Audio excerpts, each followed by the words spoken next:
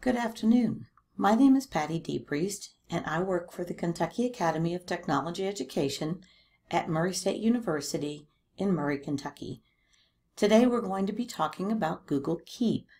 Google Keep has been recently added to the GSuite applications, and it works with Google Docs. And so it can work as a standalone application, but you can also use it as a tool within Google Docs, and we'll show you how to do that.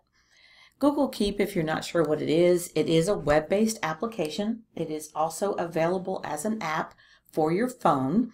I use it a lot on my phone. I have started to use it more and more here at the office, and I find it very helpful as far as organizing and creating lists and notes to share, as well as reminders. And the reminders actually work not only with Google Keep, but they work through your calendar. So if you set up a reminder in Keep, it is automatically put into your calendar. So that's pretty cool as well. So when you're using Google Keep, you can not only add text and checkboxes to your Keep notes, you can also add images, and through the phone apps, you can add a voice note, you can add drawings, and even more. The thing to keep in mind is basically what Google Keep is an online digital sticky note, or a bunch of digital sticky notes. So as you can see on my screen, I have several different ones that are showing. You'll notice that you can color code them. You can add pictures to them. You can also add labels to them, and you'll see that some of mine will say personal. Some of them say Willow Pond, which is my husband and I do some photography, and that's the name of our company. And then some of them will say Kate. So you can add any labels you want, and again, we'll be looking at how to do that. You'll notice over on the left, you've got, and I am on a Mac, but it looks the same on a Windows PC. It may look a little bit different when you're using it on your phone, but using the actual notes pretty much works the same. So on the left, I can choose between notes and reminders. I don't think I have any reminders, so I'm not going to click there. You'll notice that my labels are listed here. One of the neat things about it is if I want to look at only Willow Pond things, I can click on the label and it will pull up everything that is labeled with that label. And I think that is really awesome. If you want to go back to all your notes, you just click on Notes at the top. You can archive notes. So if there's a note that you are finished with, but you might need the information, instead of deleting it by putting it in the trash, you can archive it. Then you can go back and retrieve it if it's needed. There are settings here. You can send feedback to Google. And one of the things I've found about Google is that they are very good about listening to your feedback that you send them. So if there's something you'd like to see, this is the place to go and send them a message. And it usually goes to the team that is actually working on Google Keep. You'll also notice that as I scroll down, you can, besides do feedback, you can look or research some help. You can download the app, and this downloads the mobile app as well as the Chrome extension. The Chrome extension we'll look at in a minute too. I have it on mine. It is up here. And it looks like the light bulb, just like the icon on your phone. And the nice thing about it is you can add a website to a Keep note, and so that's pretty cool. And then there are some keyboard shortcuts that you can use as well. If you click here, it will pop that up. Those are things for people that really like shortcuts. You know, there are shortcuts to use. Under your settings, you can look at your different things. You can add new items to the bottom. You can move the checked items to the bottom. You can customize your reminders here as what morning, afternoon, and evening it is. You'll understand more about that later. You can enable sharing so that you can share your notes with other teachers, with your students, and maybe with your husband if it's a shopping list. All right, so I'm going to cancel that. Let's look at the notes. If I want to create a new note, you'll come to the very top and click, and basically you'll just start typing. Notice it takes you down here, so you can start actually typing what you want in your note. Let's say I want to make a list of videos that I need to make. So I can say maybe Google Keep. I need to do one for Google Sites. I need to do one, and this would be for the college, but on the BYOD classroom. And so once I've got all my things out of my mind that I wanted to put, I can come back up here and say to do, put the videos to do there, and I can say I'm done. But let's look at some of my other options. If I want to pin it, which is all these that are up here at the top, it says they're pinned. And the way I pinned them was just to click on the little thumbtack, okay? Here I can set a reminder. Notice I can set it for later today, tomorrow, or next week. I can also pick a date and time. So I click here and I pick a different date. It gives me the calendar. Maybe I need this for the following, a couple weeks from now. When do I want it to remind me? I want it to remind me first thing in the morning. I can repeat it, whether it's every day or every week or every month, every year, stuff like that. And then I can save it. I'm not going to save that yet because one of the really neat things about Keep is that you can pick a place. And so if I choose this, I have to allow Google to know my location. And then let's say I want to start putting it. I want it to let me know when I'm at Murray State University. So I'm going to click that. And so as soon as I get to Murray State University, it's going to pop up and give me this note and remind me that I have this list. And I like this not so much maybe for this actual note, but if there, let's say there's something you really need to do as soon as you get to work, you can create a reminder list. And as soon as you walk in the door, maybe it's at school and you need to call a parent. Maybe you need to make some copies. Maybe you need to put something in Google Classroom and share it with your students.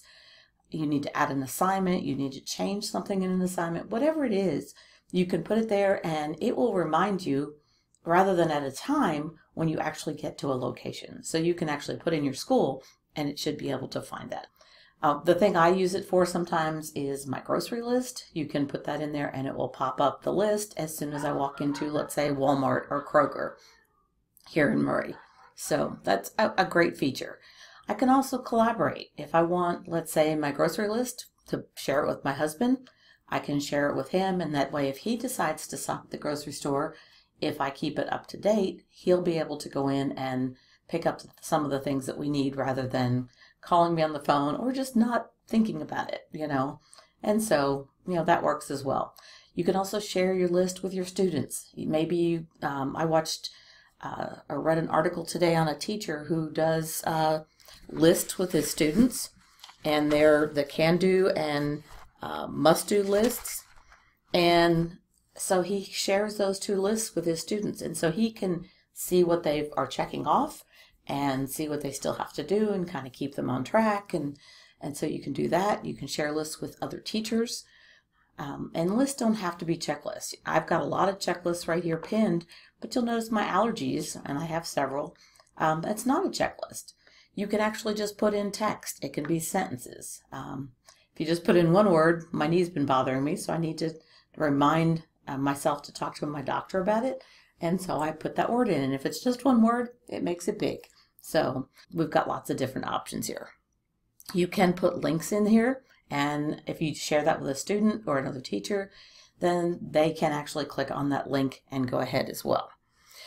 All right, so we've created our first list. We could add a collaborator, and let's say that I want to add Jenny Kelly. And so because we have are using a Google account and using our Gmail, our contacts have been populated with all these things. It'll also go into your personal contacts. And so those of you in Kentucky schools, you can go into contacts.google.com and you can start adding, and I do have a video on our YouTube channel that tells you how to transfer your contacts that are your personal contacts in Office 365 and move them into your contacts in Google. So I'm going to click on Jenny and I'm going to say save. And so she is now a part of this list. I could add several collaborators if I wanted to. Also notice that I can change the color. Each of mine down below are different colors. Some of my other ones down below that aren't as important aren't colors. And what I should do, and I haven't done, is all my personal ones should be a color. All my Willow Pond ones should be a color. All the ones that have to do with Kate probably should be another color. So it would help you be more organized rather than looking very pretty. Another thing you can do is you can add an image. You'll notice that on 2 of mine I have an image.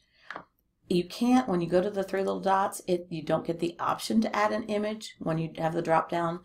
But if I was to open this so that it's big, notice the image is here, and so now I could actually go and click add an image. And I don't know if I have a picture that's going to work with this, but let's say we can put, we'll just put this little meme at the top, and it's going to load it, and it will be, once it's loaded, it'll be at the top of your image, and you can say done. And there we have our image. So, you know, images make it look pretty and nice, but one of the uses that I've seen for putting images in is to create images that might say first period, second period, third period, or might say for students, it might say, if I teach biology, it may be an image I give them to put at the top of their list, or I may put it there, then share it with them that says biology, and have them put that up there so they can quickly find from their different notes, they can actually, because of the image, find what it is they're looking for very quickly. All right, so we've got our videos to do. We'll come open this back up. And so we can add a picture. We can archive it. That means it's going to be there, but it's not going to be right there on our desktop. And then we've got this drop down. We can delete the note.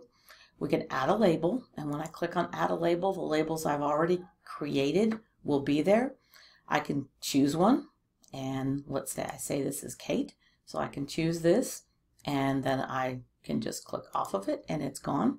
Notice it now has this label. I can also add a drawing, and so I can click on drawing, and it's basically like any other drawing tool. I can choose, clear the page. I can select something. I have different pens and colors, different widths, things like that, and so I can actually draw. So all that is there. You can download it then or delete it. All right, you can make a copy of it. Maybe you want to make a copy and archive the old one and then maybe take out your checks and stuff and do that. Here's where I add my checkboxes, and so when I click that, they are now added, and everyone from now on that I add will have a checkbox. Then you can also copy it to a Google Doc. So this will actually, when I click on it, it's going to ask me, it's going to copy it to a doc, and I can open the doc, and there's my list. Okay. I will come back to that in just a minute. You can actually do a search through your notes, and so when you see this search up here, I can search through different types of things, but I can actually just search everything, and I can type in, oops, and there are my grocery lists that have, and one is archived, notice, that have bananas in it, and it actually highlighted it on this one because I can see it. This one I can't. So if I wanted to really look in here, bring this up, you can see I've crossed out or clicked on these things. The nice thing about a grocery list is all these things that are in here, if I want to add it back in, all I have to do is click on it again, and it adds it to my list. When I'm done, I click it and it deletes it, okay? But it saves it down below.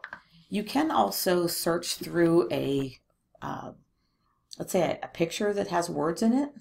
Let's say that we want to search for, and let's say I say teachers. Let's see if it'll, or teacher. I don't know if it'll pick that up or not. Aha, so it did. There's no teacher I know in this list, but teacher is a word within this document. If Google Keep can read it, it will actually allow me, or allow Keep to actually search it and find it.